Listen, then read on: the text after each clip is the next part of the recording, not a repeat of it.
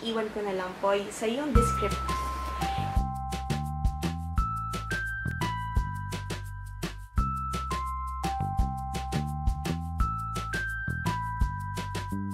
Hello everyone and welcome back to our channel, Tarties Diaries. Kung bago ka po sa channel na ito, huwag kalimutan mag-like, subscribe, and follow na rin ang ating Instagram page. That's Tarties_Diaries. Feeling ko sobrang tagal ko nawala, kahit 2 weeks lang naman akong nawala, diba? Sobrang hectic ng schedule, ang daming ganap. Sobrang tagal ko nang gustong reviewin at saka padaanin yung jeep sa labas. Charot! Sobrang tagal ko nang gustong reviewin at ipakita sa inyo itong product na to na binili ko.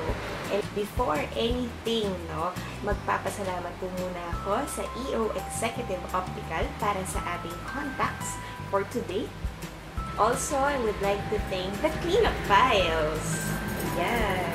The cleanup files for my bangles. Sobrang love ko itong mga bangles na to. Personalized siya and it's hand stamped. Kung makikita ninyo, may engraved. Ayan. Diba? Personalized and then pwede ka pang magpa-engrave sa loob. Sana makita ninyo yung sa loob. Well, kung hindi nyo siya nakikita, ang nakalagay po dyan ay Beauty. Yun po ang pangalan ng aming kauna-unahang doctor na nasa dog heaven na ngayon, and she will always be in our hearts. If you like these bangles, sobrang cute siya and very classy siya, diba? Iwan ko na lang po yung link down below para you can also follow the cleanup files. Okay, so ano nga ba ang ating re-reviewin? At ano nga ba ang ating gagamitin for today? It's none other than Detail Makeover. Okay, so Detail Makeover, ito yung kauna-unahan na bili ko sa kanila. This is their anniversary bundle 2018. Ito yung una ko nabili sa Detail Makeover. And after I tried the products inside nito, nagustuhan ko sila. So, ano nga bang kasama nitong anniversary bundle? And so first, sa Detail Makeover, gusto ko yung packaging niya. Hindi ko talaga siya tinatanggal dito kasi ang ganda ng packaging niya.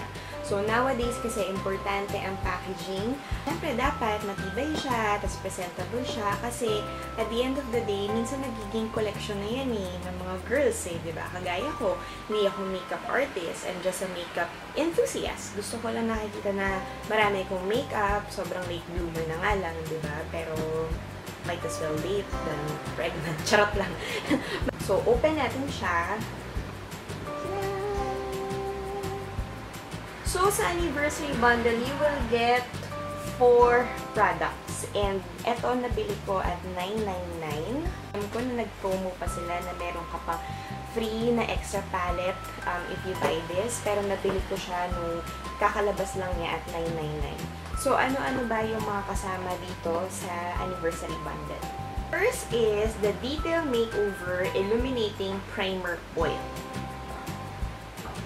Ngayon, itong illuminating primer oil na yan yung lalagyan. Tapos, yan, plop. And then, ang bango niya, guys. Ang bango niya. So, ulit-ulit, ang bango niya. So, hindi pa ni isa na. So, yun. Ito yung una.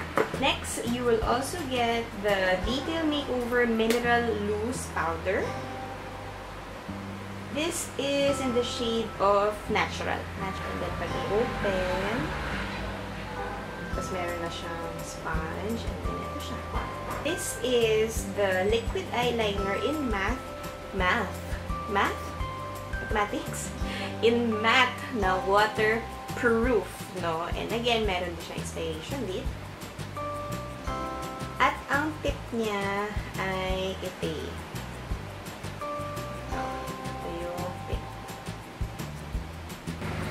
Guys, sorry maingay sa labas. Again, nandito tayo sa location na bukas ang bintana. So, talaga naririnig natin ang ingay sa labas kahit na gabi na, go pa din si Kuya sa pagpasada. Last, the anniversary bundle in Detail Makeover is their Detail Makeover 21 Colors Eyeshadow Palette in Metallic. Diba? Parang watercolor. Taray, So, perfect to. Actually, perfect siya nung pang Halloween. Kaya lang, wala naman akong event na pupuntahan. Charot. Pero, perfect din siya dahil mag-Christmas na, naamoy na ba ang amoy ng Pasko, at wagas to, panalo to, pang Christmas party. And there you have it. That's the inclusion ng anniversary bundle ng Detail Makeover. Tapos, nag-sale sila. No? So, yun yung kwento. So, ito yung una ko nabili sa Detail Makeover, yung anniversary bundle. And then, nung check ko, kasi pinafollow ko sila sa Instagram tsaka sa Facebook, nakita ko na magsisale sila sa Fundacion. No? Dalawa lang yung nakuha kong foundation sa kanila.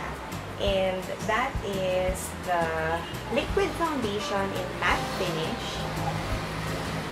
And this is in the shade of Fair Pro Foundation Quad number 2.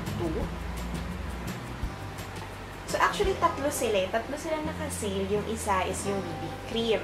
Kaya lang, hindi nire-recommend sa akin yung BB cream dahil oily na yung face ko. So, and also, they recommended the Pro Foundation Quad. Kasi, yun nga, matatansya mo ano talaga yung color na bet mo. So, kasi nga, quad siya. So, apat. Isa pa na I hold for Detail Makeover is their lip liners. Ayan. Tapos, check natin si Matteo. Ayan. And then, si Ellie. Pansinin nyo, pud-pud na. Kasi si Ellie yung ginagamit ko. And si Ellie. This one. Last but not the least, ang aking nakuha kay Detail Makeover ay ang kanilang Lippies, no? So, I have one in Lonely, then I have one in Dizzy. So, ito si Lonely. Oh my God. Guys, oh my God. You won't believe this. Oh my gulay. So, ino-open ko siya, no? And then, ito yung nangyari. Bakit? Bakit mo pinasasama yung loob ko? Ayan, so natanggal siya sa lalagyan. Ang sa... Ayan o, natanggal. Bakit ganun? Stress ako bigla. Anyways, eto si Lonely. Ayan, lonely na nga talaga ako. Nalungkot ako. But the video must go on. Ito, iingatan ko na. Ito si Dizzy. Ingatan ko. I-swatch natin. Ayan. Nakita niyo ba yung lungkot sa mata ko? Nalungkot talaga ako. Genuine yun. So, magagawa natin ang paraan yan. Paano natin isa-swatch? Iingatan natin yung pag-swatch kay Lonely, ha? Ayan. Super dark. So, I think gagamitin ko siya. Gamit na lang ako ng Lippie brush. Today, nakita nyo yung mga Detail Makeover products that I got. Ang wala ako is their contour and then their eyebrow set. No? So, Detail Makeover, paano ba yan? Charot lang. So, there. So, ngayon, wala tayong kahit ano sa ating face. Kumuha lang ako ng tissue para medyo mag-blot tayo ng oil ng very light. Tapos, gagamitin na natin siya. Illuminating oil ng Detail Makeover. Wala siya nakalagay na kahit ano. So, keme na lang natin siya. Hati tayo ng slide. At ang ating... ang ating salamin ay nandito sa gilid. Actually, natatakot ako dahil oily na yung face ko eh. So,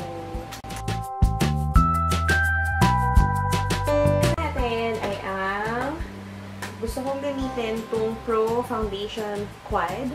And nga pala, ulitin ko, hindi po ako makeup artist at ginagawa ko lang to at pangarap ko maging makeup artist. Pero I don't think na may talent ako para dyan. So, more on pang sarili ko lang yung ganap. So, gamitin natin itong medyo white na ito. Ito, this one. At ilalagay ko yan sa ayang kapal. Well, okay lang.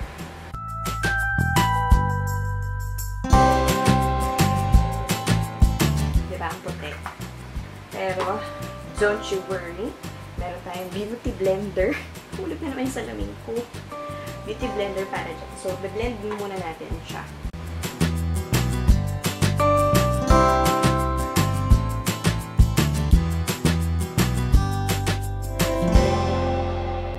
Next, gamitin na natin itong liquid foundation na matte finish ng Detail MakeOver. So far, okay naman. Actually, na-mattify nga nung itong foundation na to. Kasi kanina medyo creamy. Tapos, nararamdaman ko na yung medyo malagkit sa face. Coverage-wise, sakto lang. Hindi siya yung talagang coverage. Yung tipong pwede na siya for everyday use, pang office, pang school, ganyan. Set muna natin siya ng very light, no? Gamit ang loose powder. Ang ating eyeshadow palette. Okay, so before natin simulan ang ating mata, no? I think mag-swatch muna tayo. Pak. Hindi siya, powdery. In fact, medyo creamy nga. Creamy yung effect niya.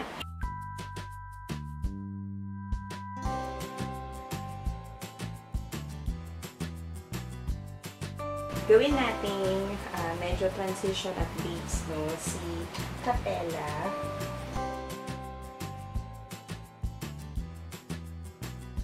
I will now use Deneb. Ayan, Deneb. Itong color na to.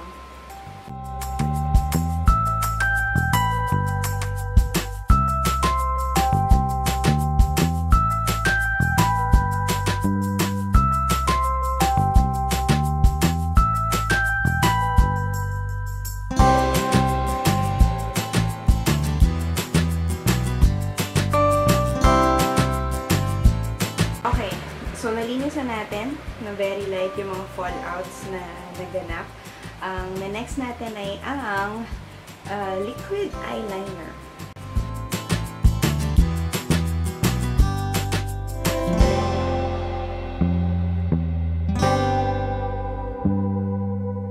Ayan, medyo tiname down natin ang ating cat eye.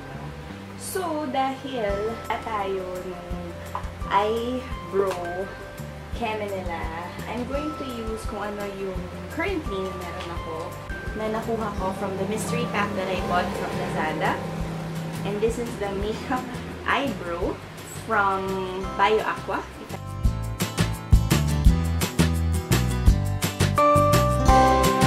Bagong binito ng aking friend na si Bien. Thank you so much, Bien, for this. This is the NYX Sculpt and Highlight Brow Contour. Pero ang gagamitin ko lang is ito. Pang highlight lang. So, diba? Nag-iba yung picture ng lola ninyo. Ng very light. Now, next is ang ating lips, no?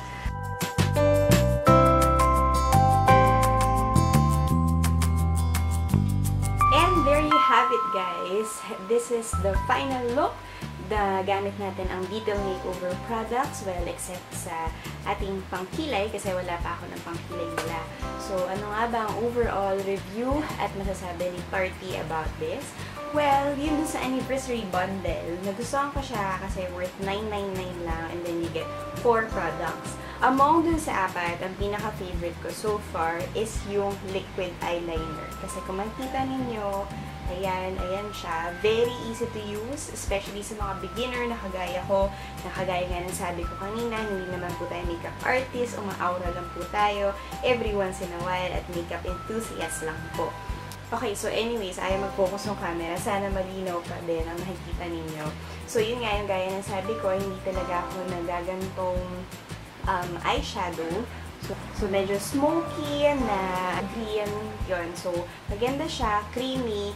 Kanina may mga naramdaman akong fallouts, pero nawala naman siya. Madali siyang linisin.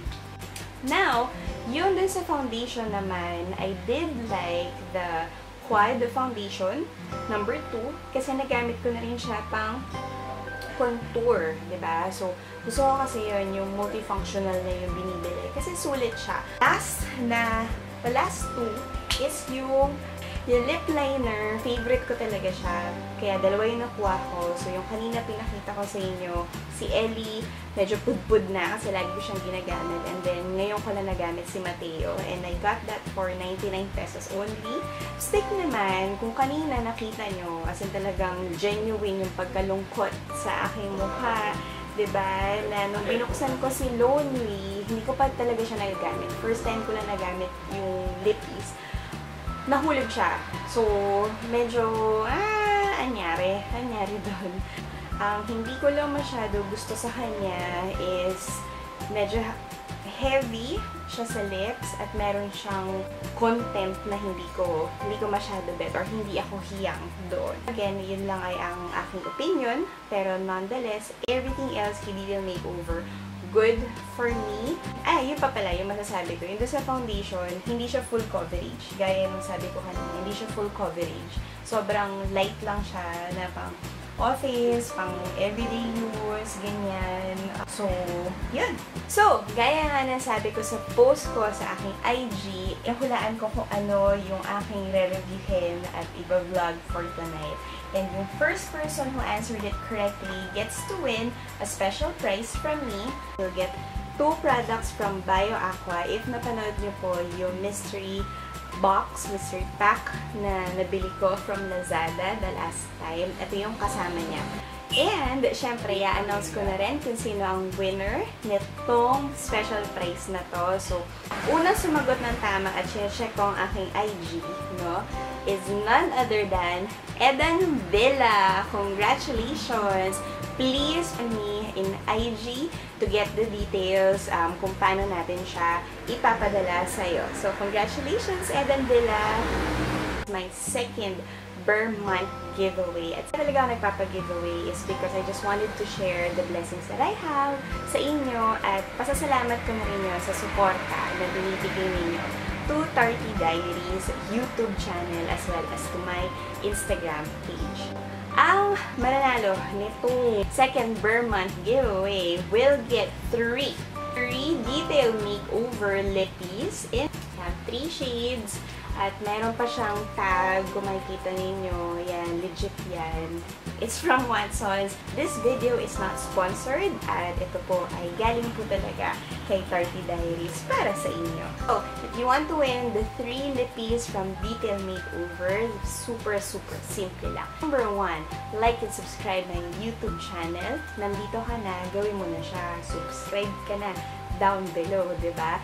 Number 2, post a screenshot na nakasubscribe ka na po sa aking channel and post that in your Instagram. Don't forget to tag me, Tarties Diaries, para makita ko po siya.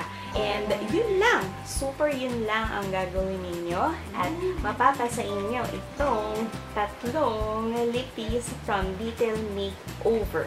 Once again, thank you so much sa panonood po ng ating video for today. Until next time everyone, and I will see you soon. We'll be announcing the winner on November 10. That's a Saturday po muli para sa winner ng ating second BER month giveaway. So, I'll see you soon. Maraming salamat!